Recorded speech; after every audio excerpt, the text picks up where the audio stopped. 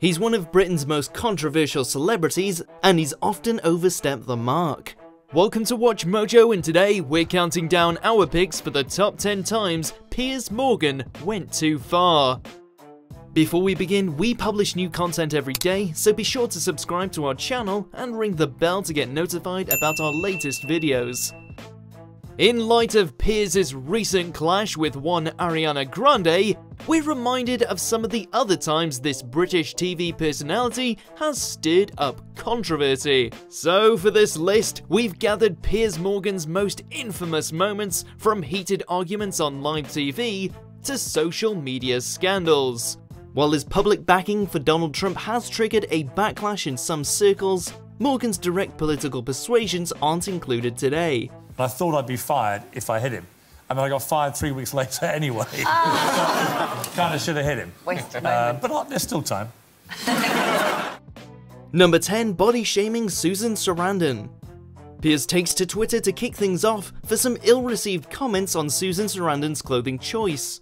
The Thelma & Louise star had recently presented the In Memoriam section at the 2016 SAG Awards when Morgan called her out on her white suit black bra outfit. Asking Sarandon whether she dressed the same for a funeral, he labelled the look horribly inappropriate, much to the displeasure of thousands of followers. Well, actually, a lot of people... Does he have a job, a real job? Why does he have so much time?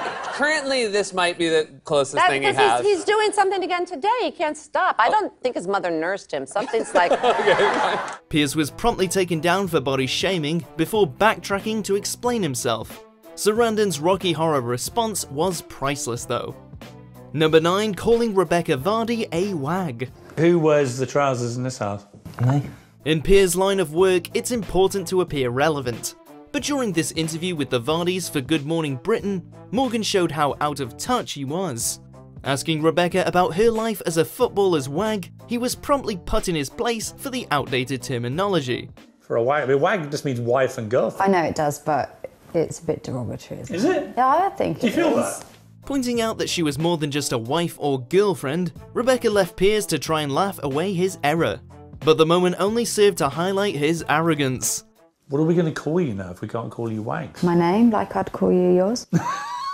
An awkward own goal if ever we saw one. Number 8. Pushing Clarkson's buttons. And he permanently scarred me here. Let's have a look. You can see it above my temple, because he had a little ring on. Another of Britain's more divisive personalities, Jeremy Clarkson has famously flung a few punches in his time. But back when Piers was the editor of the Daily Mirror, Clarkson memorably caught him with a well-placed hook. Every woman who's found out what I did has said, "Why did you hit him?" And every man says, "Where did you hit him?" The car enthusiast was allegedly unhappy about reports on his private life, which were published in Morgan's paper, so he settled the score with a good old-fashioned scrap. And as per his telling of the story on Parky, he even fractured a finger.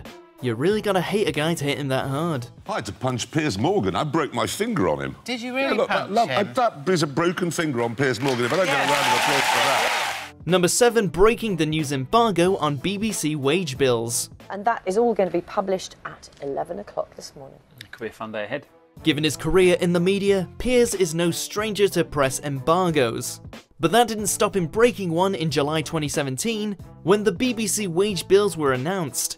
Morgan released details of BBC earnings above £150,000 around an hour before their official time of publication, therefore undercutting every other journalist working on the story. Faced with angry criticism, Piers took to social media to seemingly brag, claiming he'd simply got the scoop. We're an absolutely shining example of not just equality, but women dominating. Amongst other things, Morgan's rivals called him naff and a bellend. Number 6. Shouting down the gender debate. I mean, I've got to be honest with you. It sounds utterly ridiculous. But you know what it is? It's because we're kind of old. The Good Morning Britain sofa has staged plenty of heated discussions, but Piers' methods aren't always all that welcome. And he was at his hot-headed worst throughout May 2017, when gender issues routinely featured on GMB.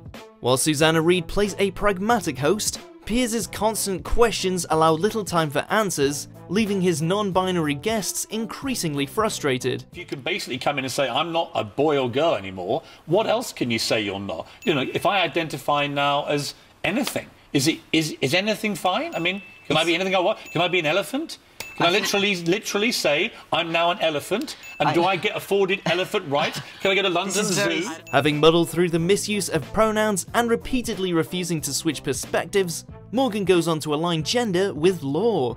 Blissfully, the interview ends with Piers put in his place for fear-mongering. We feel non-binary. They've heard you guys talking about being non-binary. I think it's cool. It's not about being cool, it's about an inner sense of self and an identity. Number 5, making a mum cry. What on earth are you doing buying a 3-year-old girl 60 pairs of shoes? The guest for our next clip certainly split viewer opinion, but Piers' treatment of her was uncomfortable to watch. More interrogation than interview, his relentless rant smelled strongly of the bully many believe he is.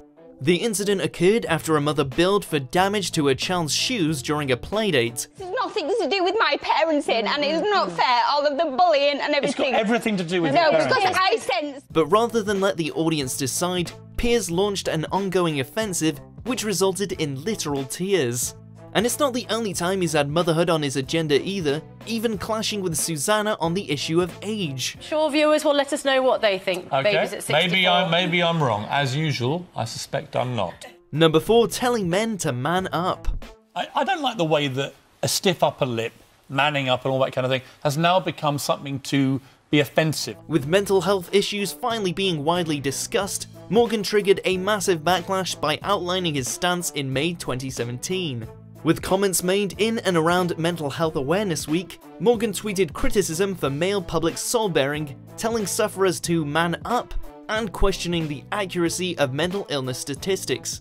His remarks led to followers labelling him everything from evil to medieval, and ex-footballer Stan Collymore hit back on GMB. Is that you shouldn't have to man up, sit there, have a stiff upper lip. You should, at the appropriate time if you are struggling, go to your doctor, speak to a friend and say... But I would agree with that. Just a few weeks later, and Susanna had to battle Piers again over his opinions of the Wimbledon men's final. This is what I'm talking about. It's your world, Piers Morgan, and we just have to live in it. Number 3, slamming Ariana Grande. Piers rarely says sorry, but even he had to apologise for this. In the wake of 2017 suicide bombings at an Ariana Grande gig in Manchester, Morgan heavily criticised the singer for not visiting survivors of the attack in hospital.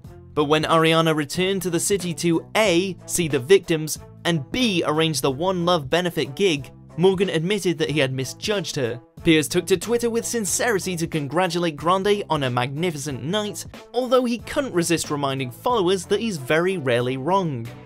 Number 2, reacting to the Women's March. You're shouting over me, and we're not getting any kind of debate about what we were really marching for. You're making absolutely zero sense. Where to start with this one? In January 2017, Madonna made headlines for controversial bomb the White House comments at the Women's March, and Piers wasn't happy. Cue a long list of tweets and rants as Morgan manages to anger just about everyone. You're in favour of free speech if Madonna wants to blow up the White House. You're not in favour of inflammatory things Donald Trump says. I'm in favour. Susanna Reid cut him down more than once, and Ewan McGregor outright refused to be interviewed on Good Morning Britain unless Piers was absent. Which I think is a shame, and kind of plays into my view that maybe actors should just talk about the films and not get so worked up about politics, because not really their game. Days later, and Morgan's widely jeered when he shows up at the National Television Awards wearing a gag. Well played, Susanna. Number 1, the phone hacking scandal. So you listened to all of that. Did you know that that was unethical? Not unethical, no. Controversy clung to Morgan during his stints as editor of the News of the World and the Daily Mirror in the 90s and early 2000s. He'd eventually lose his job for publishing fake photos of the Iraq War, but his time at the top is most remembered for the phone hacking scandal. While Piers has repeatedly denied involvement, investigations have found that many cases occurred under his editorship, especially at the Mirror, including a major story involving Paul McCartney and Heather Mills. Where's Ian Hislop when you need him? Because last week Eddie Izzard said everybody roared with laughter. I think it was hilarious. I just thought I'd say it. People like him. Do you agree with our picks? Check out these other great clips from WatchMojo, and be sure to subscribe and ring the bell to be notified about our latest videos.